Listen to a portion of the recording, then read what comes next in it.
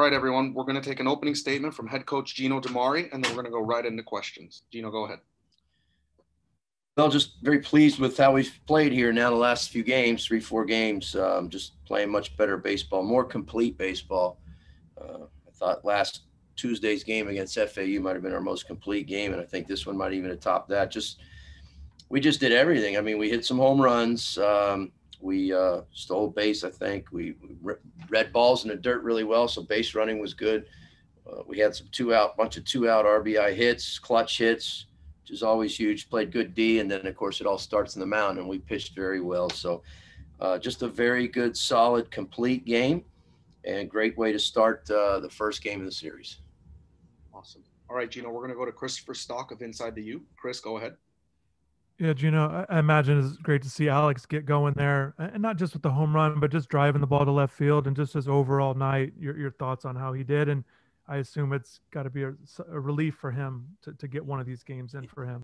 Absolutely. I'm sure he's got to feel really good. And of course I feel really good too, because, he's a guy that's, we need his production. He's a power guy that hits the ball, can hit it out of the ballpark, can drive in runs in bunches because of his power. And you're right. It's really nice to see him stay on the ball. He just missed one, I think his first at bat, went deep to left field there. And then he really, as soon as he hit that one to left field out of the park, I knew it was gone. He just stuck it. He let it get deep and just absolutely stuck it there to left center.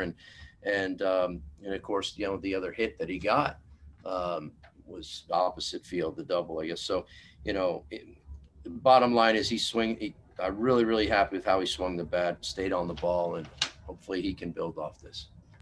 And just how has it been for him? Obviously, it's probably been frustrating. How has he been taking these 10 games here coming into this one? I'd say frustrating is a good word. Alex can be his own worst enemy at times. He gets down on himself, and he sometimes it doesn't help when he gets discouraged. And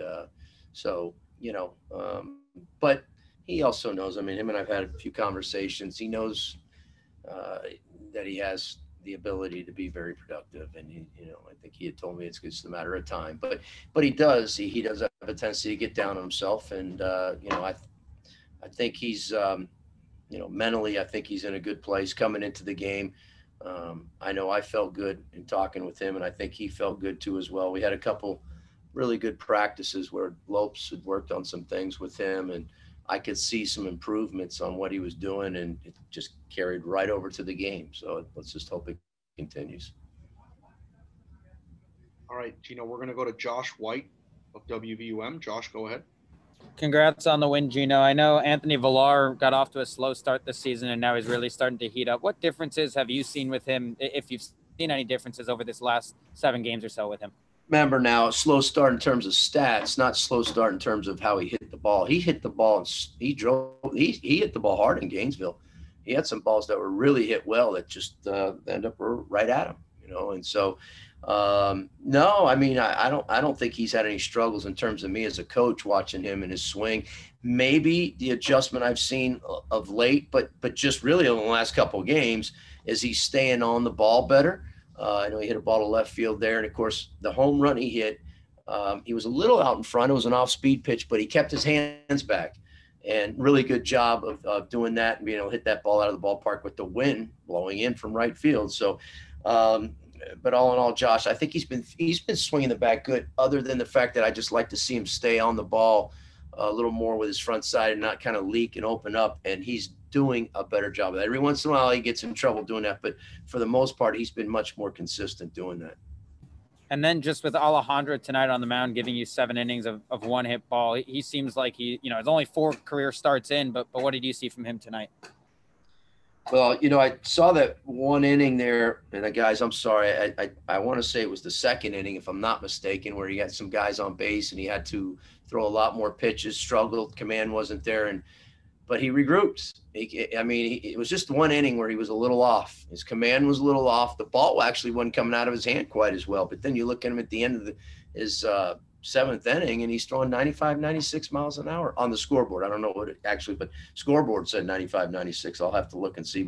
But the ball was jumping out of his hand. I mean, and the command is great, the fastball command. Actually, I really liked how he threw his off speed for the first time. I thought his off speed was really, really effective. Change-ups, the breaking ball. Just I loved his demeanor. Love his demeanor on the mound. He's just such a tough kid and gets after it. So I'm very, very happy. His first start on a Friday night for us, but you wouldn't notice anything different out of him. He's the same guy that he's been since he stepped on our campus. All right, Gino, we have time for a couple more. We're going to go back to Christopher Stock of Inside the U. Chris, go ahead. Yeah, TV broadcast actually had 97 for Rosario there in the seventh. Jeez. You touched on his demeanor, and Villar just mentioned that he's a guy that feels like he can get better, is going to work hard, and those kind of things. Can you speak on that mentality that you see from the young guy? From Alejandro? Yes, Rosario. Yeah, he's been like that, Chris, since he got here. I mean, you try to get to know these guys when you're recruiting them and everything, but you really don't get to know them fully until they get here, and then you're around them every day and you see them on the field and how they interact and just how they are. And man, he's great. I just hope he never changes. That's all I can tell you. I hope he never changes because he's a fun guy to coach. He's always a yes sir, no sir. He's always, which doesn't, by the way, not a big deal to me, but he's that respectful, and he's just very, very coachable. He's interesting because he's always around. If practice is over for the pitchers and the hitters are doing something on the field, he's sitting there watching all the hitters. It's amazing how he's always around, the field and paying attention and watching. He's a sponge with JD, an absolute sponge. And the sky's the limit with this guy. If he keeps that mentality, I don't see any reason why he would change. You're talking about something really, really, he is already special, but my goodness, imagine in a couple of years, just working with JD and improving and developing, and just so excited, but a fun guy to coach because he's a good guy. He's a really good guy. And just one last thing, on the broadcast, they also mentioned that CJ Kafis maybe got a late scratch, wasn't feeling well.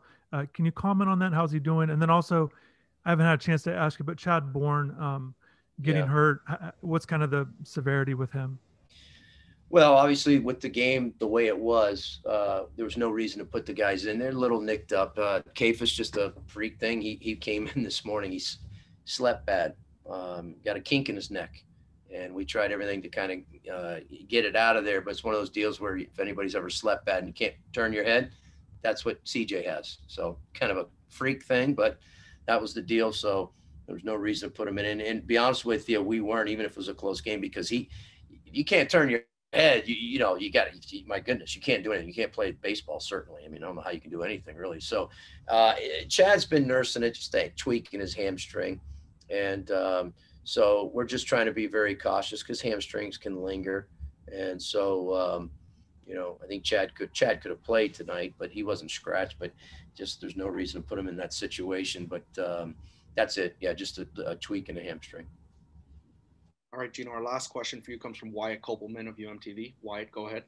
Coach DiMare, congratulations on the win. Alex McFarlane came in for 2 innings to replace Rosario late in the game, held Wake Forest scoreless. Just really, what did you see out of him, and what do you expect from him for the rest of the series and in future series from now?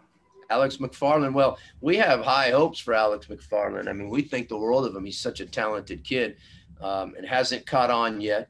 I think it was good for him to get out there in that situation. Not a lot of pressure. He can just focus on pitching.